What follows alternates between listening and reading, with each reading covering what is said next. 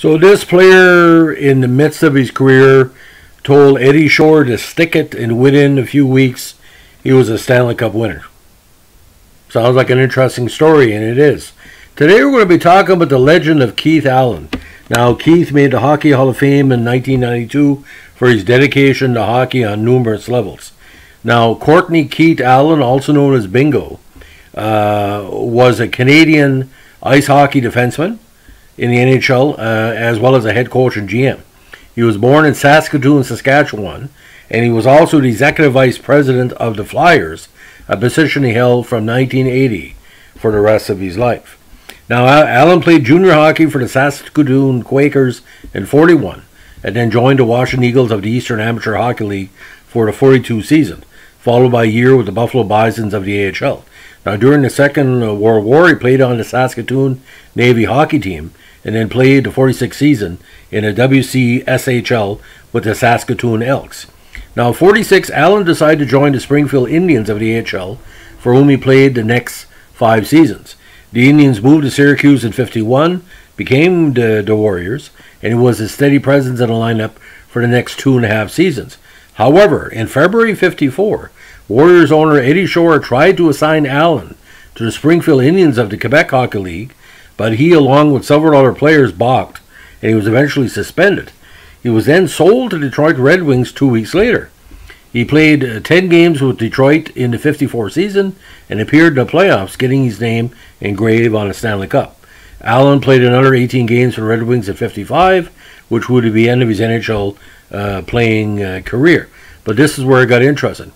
Now, he spent most of the 55 season in the WHL with the Edmonton Flyers, the legendary team, which was Detroit's farm squad, whose roster included Hockey Hall of Fame inductees Johnny Busick, Normie Ullman, Glenn Hall, Al Arbour, and player-coach Bud Poyle. He then played 1 season with the Brandon Regals before being hired by the Seattle Americans as player-head coach at 56. He retired as a player at 57 to become a full-time coach. Now, from 56 to 65, Allen was a head coach of the WHL with the Seattle American Seattle Totems, with only 1 losing season in 8 years. With the NHL expansion in 67, Allen was hired as the first head coach of the Flyers, with his former coach and teammate Bud Poyle as GM. In their inaugural season, the Flyers finished first place overall in their division with the best record among the 6 new teams. They fell to 3rd place in Division 469, and Allen then became the Flyer GM while serving the same capacity with the Quebec Aces at the same time. There he would construct the famed Broad Street Bullies that led the Flyers to 2 Stanley Cups in 74 and 75. He also helped start the AHL's Maine Mariners, one of the most successful franchises in that league's history. Now, Allen was elected to the Hockey Hall of Fame as a builder in 92 when he was the executive vice president of the Flyers. Now, Allen was married to the beautiful Joyce Webster for 65 years. Together they had a daughter, Tracy, and 2 sons, Brad and Blake. Relocating from Seattle in the 1960s, he and his wife, Joyce, settled in Bryn Mawr, Pennsylvania. Now, due to declining health in his later years, he lived in the care of an assisted living community along with his wife in Newton Square, Pennsylvania. Unfortunately, he passed away on February 4th, 2014. He was 60 years of age. Now, the record with the Flyers in 68, 31, 32, and 11. Second year, 20, 35, and 21. But like I said, his induction in the Hockey Hall of Fame was a tremendous recognition because, the dedication he showed to hockey. And it wouldn't have had occurred if Eddie Shore would have kept his mouth shut.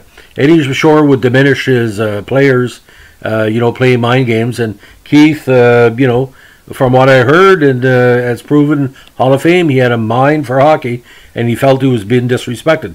And sometimes one moment, and a lot of people that look at Keith Allen's life pointed at Eddie Shore moment as saying, listen, hockey players have value. I have value.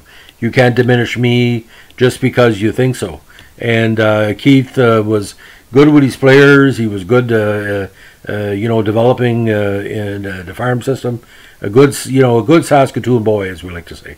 So that's the legend of Keith Allen. If you like what we're doing here, give us a like, comment, or subscribe.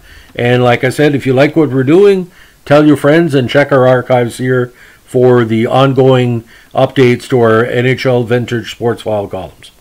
Thanks. Have a good